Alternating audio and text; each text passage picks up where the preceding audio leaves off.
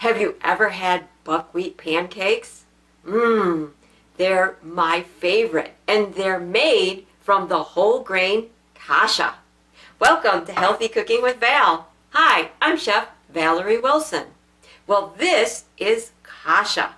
It is the signature whole grain of the winter time. Now, what is a whole grain?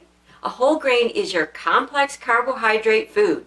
It's what gives your body energy. All of our ancient ancestors had a diet based around whole grains.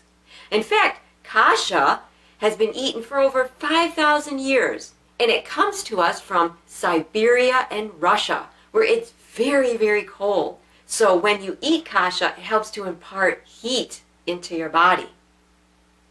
Kasha, or what some people refer to as buckwheat, is very medicinal for you. It helps to stabilize your blood sugar, and it contains the bioflavonoid rutin, which is excellent to feed and nurture your capillaries and your blood vessels. And it also helps to improve circulation to your hands and your feet. Contains 100% more calcium than other whole grains. Contains almost the entire range of B vitamins.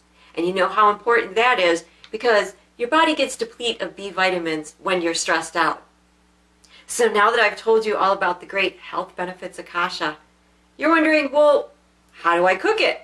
What do I do with it? Well, because it's a whole grain, you're going to want to pot boil it, which is very simple. You take 1 cup of Kasha and 2 cups of water, put it in a pot, and bring it to a boil. And then you reduce it to the lowest possible temperature, and it takes approximately 35-40 minutes to cook. You will know Kasha is done because all the water will have been absorbed. It has a nice earthy, nutty, sweet flavor to it. It cooks up nice and creamy, so it makes great casseroles. I've created this delicious, warming, spicy Kasha casserole right here. I actually cooked the whole grain Kasha with some vegetables. I have some butternut squash, some turnip, and carrot in there. And then once it was cooked, I seasoned it with nice warming spices, curry, turmeric, paprika, and I added some fresh parsley and then baked it in the oven. It comes out of the oven and it smells so delicious with those spices. And then when you eat it, it just satisfies your taste buds and it imparts all this warmth into your body, which we really need right now because it's very cold outside. Now, when you go to the health food store, you will find Kasha in the bulk section. I have a fantastic recipe in my cookbook for buckwheat burgers, along with some other recipes featuring the whole grain Kasha. My cookbook, Perceptions in Healthy Cooking, you can purchase on my website at macroval.com.